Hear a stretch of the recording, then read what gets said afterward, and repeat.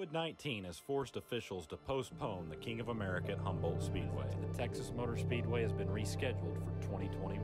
Mod Wars at Ogilvy Raceway have been canceled. In a year filled with uncertainty, only a few things remained certain.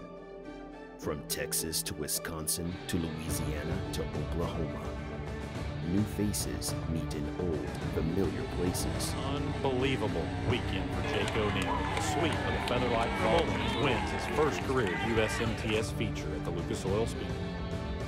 A testament of expect the unexpected. Inside Jackson up top, off the turn, number 4 is going to be Tony Jackson Jr. For the first time in his career, Longview, Texas racer Jason Engels wins a USMTS A main.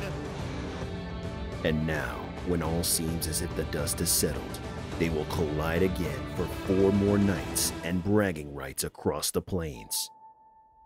4 tracks, 2 states, 1 weekend.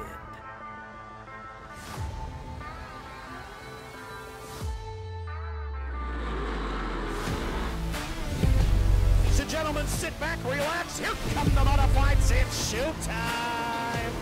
81 Speedway, if you're not on your feet, it is time to get there, race fans. It's the most beautiful sight in dirt modified racing. Old Glory flies 4